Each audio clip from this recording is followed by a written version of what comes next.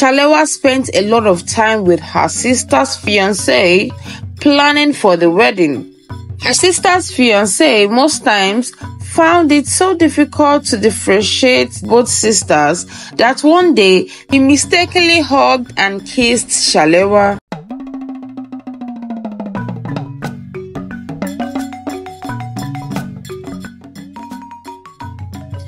In a community blessed with land and living therein are the most peaceful individuals. Once upon a time, there lived a family blessed with identical twin daughters named Shalewa and Abisola. Their parents doted on their daughters so much and ensured they lacked nothing good. It was so difficult to tell one apart from the other. They grew up in a Christian home where strict morals and values were instilled in them. Their parents ensured to send them to the best of schools up to the highest level of education. However, though Shalewa and Abisola are very identical, their behaviors weren't. Shalewa is the very calm and gentle one, so obedient to the core, and also loves and adores her twin so much. But Abisola is the strong-headed twin, so daring, and did not take her Christian life serious. She would flirt with all the men in town and would live the wild life.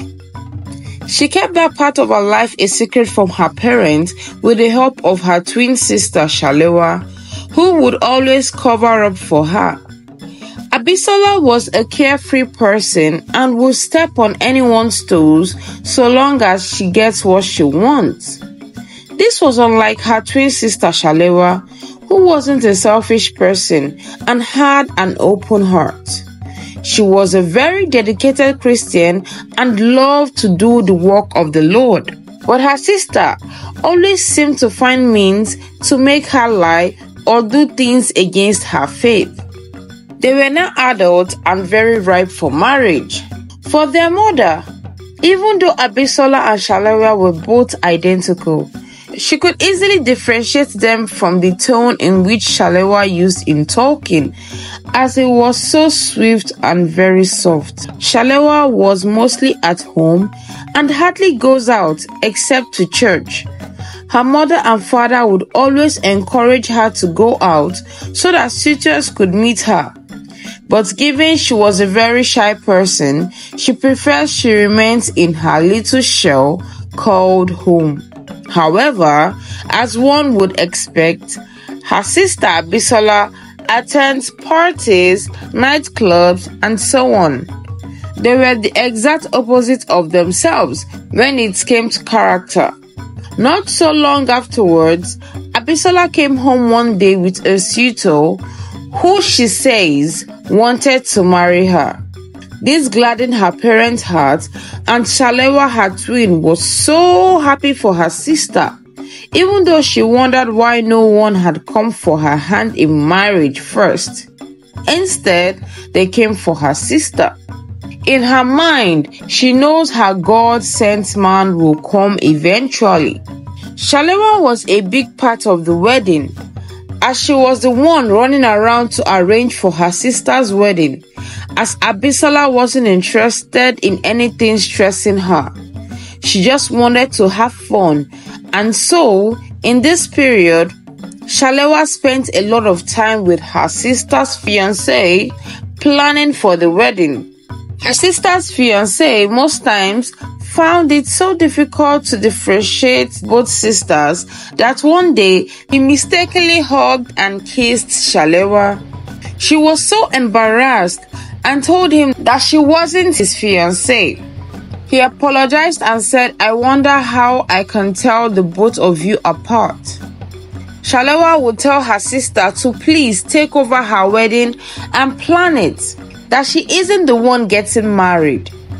Abisola would reply by telling her to relax, that it will soon be over. Besides, she should use it as an experience for when she will eventually get married. Shalewa would just give a heavy sigh and continue with the wedding preparation. The day for the ceremony came, and Abisola made a very beautiful bride. She tied the knot with her husband, and the celebration ended well. Shalewa went about her daily routine for months, till one day her sister came visiting and asked her to take her place in her husband's house for a week, that she has somewhere to be. Shalewa refused and said, "What do you mean by I should take your place in your husband's house for a week? You want me to pretend to be you for a week?" Abisola begged her sister that her husband won't notice. Shalewa shouted at her sister saying, "Are you alright? Why not tell your husband you won't be available for a week?" She said it's complicated. She replied saying, "Oh." Shalewa asked her to explain what she meant by that, but she told her sister that she'd rather not tell, but promised to explain later. Shalewa refused to do such, but her sister promised to help her with the money she needed to open her own shop. She further pressed Shalewa for just this one favor. Shalewa promised she would think about it. Then Abisola gave her a spare key and invited her to come to her husband's house the next day in the afternoon with a response. To which Shalewa replied her saying, "Okay, I will be there." She hugged her sister and left. The next day, when she got there, she did not get a response when she knocked, and so made use of her spare key and gained entrance into the home. She went to the kitchen, but also met her absence. She then saw a written note of detailed instructions addressed to her on how she should pretend to be like her for a week. The note also stated that she will be back as promised and will fulfill her promise of getting her a shop. She was so furious and asked herself how she got herself into this mess. Shalewa thought of what to do in this situation. Should she go back home and ignore her sister? But she thought that it will put her sister in so much trouble and might make her husband question how she was raised, and this would definitely trouble her aged parents, whom she wouldn't want to be worried about Abisola. Shalewa thought to herself, well, it's just 1 week, right? I will just look for a means to always leave the house. Abisola's husband walked in on her as she was still thinking and startled her. She greeted him, and as he approached her for a kiss, she avoided having contact with him and said, "Welcome home, sir. How was your day?"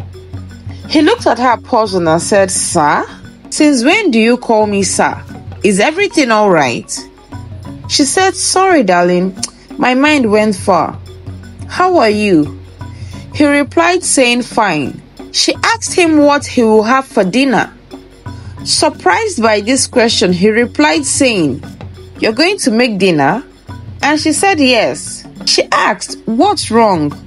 He said nothing, that he can't remember her ever making him dinner, that he was already used to sorting himself out. She was already shaking at this point, afraid she will mess up the plan. He said, "Well, I want to go take a shower now. See you in a bit." He then left after giving her a peck on her forehead. Her heart skipped so many beats and she wondered why. She went about in the preparation for dinner, and when it was set, she called for him to come. They sat at the dining table, and with a smile on his face, he asked if today was my birthday. He answered, "Of course not." He said, "I could get used to this." She smiled and continued with her meal. Her sister's husband, already happy with her that night, tried to be intimate with her, but she told him that she was on her period. He then said, "You just finished seeing your period like 3 days ago." She said, "I don't know what happened. I just got my period again." He decided to let her be and went to bed. That night, she thought to herself that she hopes her sister actually comes back soon. Imagine having to lie to this poor man all through the night. that he doesn't deserve that. She thought to herself. She said, well, it's just a week and we'll try to stay out of trouble. The next day, she woke up and made breakfast for him. He looked amazingly at the meal and asked, not the usual tea and bread? Wow, I'm impressed. Thank you, she said. She also told him she'll be going out today. He asked where. She said to the hair salon. He said, okay, I will see you later in the day. He also praised her mother's dressing and for not showing too much body. I love it, he said. She replied saying thank you. She hurriedly ate her breakfast and left the house for her home. Back home, she met her mother, who asked her where she had been. She said she was at her friend's place. Her mother replied saying it's unlike you. She replied her mother saying, you are the one disturbing me to mingle. Now I am doing that, it's a problem. Her mother said no, but at least she should have informed her. She said, well, that's what I'm doing now. She told her mother she came to pick up a few things, that she will spend the week at her friend's place and won't be back till next week. Thank you so much for watching till the end. Please click on the subscribe button to support us. Turn on the post notification to get notified when I upload a new story. Like, share, and comment your thoughts. Till then, bye.